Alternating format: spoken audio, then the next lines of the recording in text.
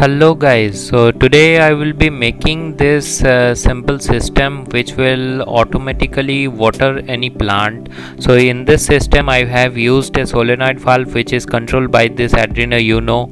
I have been providing 12 volt of power supply which will be converting to 5 volt which will be provided to the Arduino, because Arduino requires 5 volt, and this Arduino will control this relay, and this relay will activate this solenoid valve.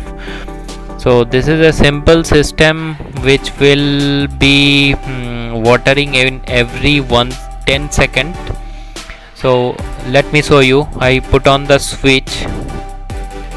Now here the counter will count for 10 seconds and then it will activate the relay, which in turn will activate the solenoid valve. So here you can see the relay has been activated and the solenoid valve is also been activated. I haven't connected the water, so it is not showing the water flow. So let me cut down the pipe a little bit so that you can see the water flow. Now I have connected the water line to the system. So in this system I have put only 10-second delay. You can put any amount as per your requirement.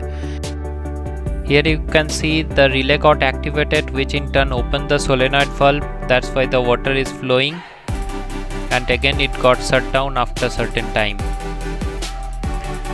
See, again I have put a 3 seconds delay to put the valve on.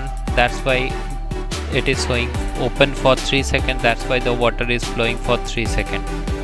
You can configure this time as per your requirement. This is very effective system which once you implement it in your home, it can water for a year long and whatever time you want to put it on. There is more room for improvement of this circuit, which I will be doing in future video. Hope you enjoy my video.